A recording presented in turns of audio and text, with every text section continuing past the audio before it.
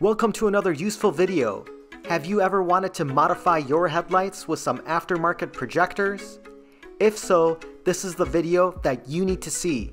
Stay tuned because this is going to be a super fun episode. Family, please subscribe to my channel and hit that bell icon so you'll be notified whenever I upload a new buyer's guide or repair guide.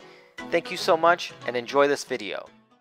We're going to go over how you can get your headlights swapped to projectors in only 10 steps. Before we get started with any of the steps, we need to first think about what exactly we need to do this project. For me, that consisted of 2 glass hella headlights, a full HID kit in H1 size bulbs with 4300 Kelvin color, 2 2.5 inch H1 mini projectors, and 2 chrome shrouds to give me that polished, finished look. Even though we're not going to bake anything to eat, we are going to bake these headlights. So we need to set the oven at 290 degrees Fahrenheit for around 4 to 8 minutes.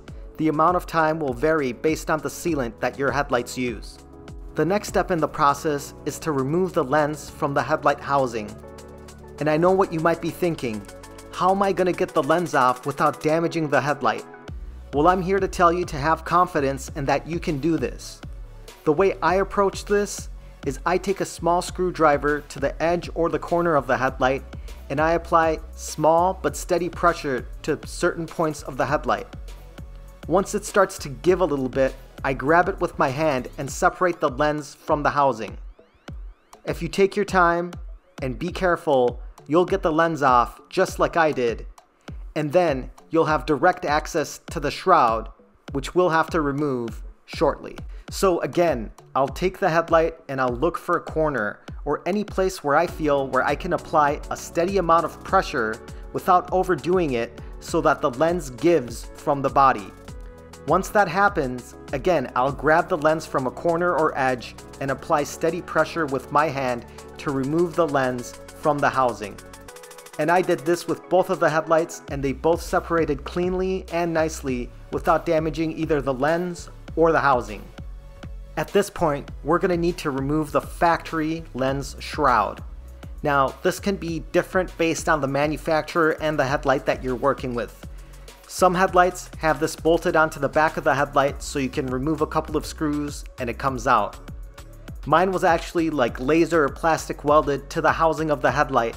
So instead of using a Dremel or anything, I just gave it some pressure from edge to edge and it gave.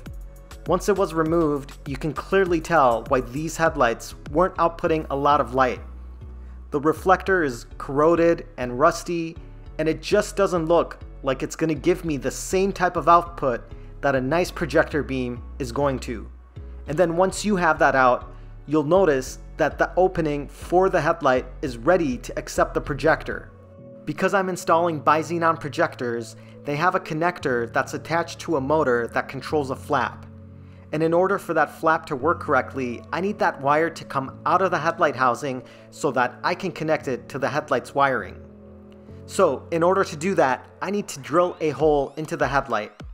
I used a 3/8 inch drill bit followed by a smoothing drill bit that's made for plastic and or metal. This helped me to get a smooth finish and to also extend the hole a little bit.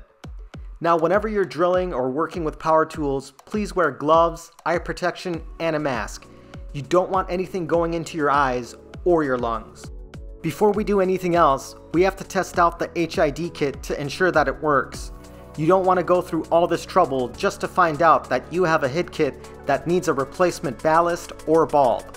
So to do this, I have a 12-volt bench tester that I installed and hooked up to the HID kit just to make sure that I have power and that the lights light up.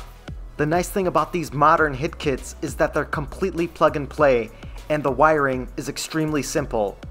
The bulb will have 2 connectors that attach to the ballast as well as one main connector, which is the power trigger wire that goes into the ballast. After that, you simply have the 2 wires for the H1 bulb that you need to connect, which are a hot and a ground.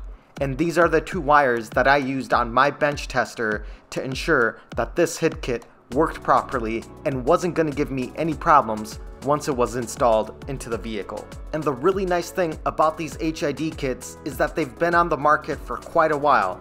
So at this point, the technology is pretty good and these bulbs get really bright. As you can tell, I got the 4,300 Kelvin color temperature, which is supposed to be very close to natural daylight. In step 6, we want to install the shroud onto the projector, and I used a clear RTV silicone and adhesive to do this. And the reason that I use this type of silicone is that it has no deformation, a favorable amount of tension, light viscosity, good flowability, and high temperature resistance. And when something is in your headlights, you want the temperature resistance from cold to hot. And that's why I chose to go with this RTV. I applied it to the 4 corners of the shroud and then placed the projector into the shroud. Once that was done, I used the 4 screws that accompanied the projectors and made sure that they were tight. Next, you'll want to install the projector into the housing, and the first part of the step is to remove the bulb holder on the back of the projector. It uses 3 screws which can get rounded off really easily, so use the right bit. And also, pay close attention to where it says top on the projector. You'll want to make sure that the orientation is correct once it's in the headlight. Next, you'll want to get the big silicone washer that's included in the kit. You'll want to install that onto the back of the threaded portion of the projector. It's a really pliable material so that when we tighten down the projector, it'll make a nice solid and watertight seal. The kit also comes with different styles of projector holders so that they can match up with the size of the headlight bulb that's in your current headlights. I chose the 9004 size adapter. Next, I took the projector Bi-Xenon wiring harness and I slid that through the hole that I drilled in the back of the headlights. Next, I fished out the lines so that it's nice and tight, and then proceeded to put the projector into place and make sure that it's seated correctly. When I did this, I made sure to give it a little bit of pressure to make sure that I'm going to get a solid and tight seal with the silicone adapter in place. Once in place, I wiped down the projector shroud and the projector itself with a lint-free microfiber towel.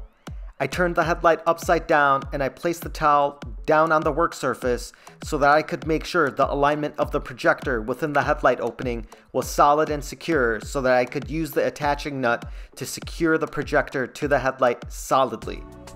Once the nut is tight enough to hold the projector, we have to move on to adjusting the projector and the light output correctly and making sure that it's even. To do this, I held the projector with one hand and tightened the nut securely once I felt the location of the projector was correct in relation to the headlight. Next, I brought up my bench tester again and put the bulb inside the headlight. This is to ensure that I won't need to shim the bulb once installed. What I'm looking for is a nice, bright hot spot in the middle of the projector light output, and I also want to make sure I have a sharp cutoff and that the light beam pattern is straight. These are all very important because if you don't get this step right, your headlights might not be bright enough and they might not even look good. My preliminary tests showed that I was happy with the light output and the cutoff. We're almost at the end of the project. Our steps now include inserting the bulb holder and the grommet for the Bi-Xenon wiring. To install the bulb holder, make sure that you use the correct screwdriver or bit so you don't round off the screws, and use an alternating pattern on the screws. You want a solid but tight pressure on every screw, and you don't want one screw to be tighter than the others. This is for the alignment of the bulb. Once complete, you want to install a grommet for the HID Bi-Xenon wire harness. And the reason that I add a grommet is because I want a factory style finish and I want to keep any contaminants and moisture out of the headlight. Condensation could be very bad for the HID kit and all of my hard work. This step not only gives you a nice finish, but also the confidence to know that your headlights are going to perform for you in any type of weather and for many years to come. Once complete, I do a final inspection of all my work and I do one last cleaning of the projector shroud and the housing of the headlight. We did it, family. We're at step 10 of the project.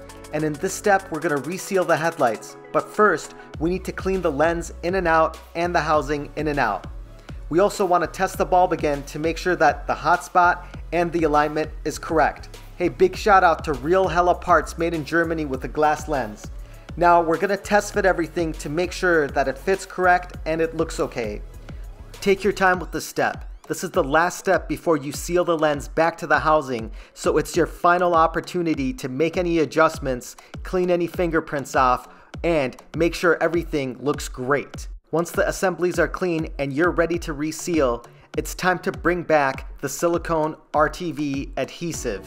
This is again what I'm going to use because it goes on easy and provides almost a factory-like finish to the seal and to the appearance of the headlight from the outside.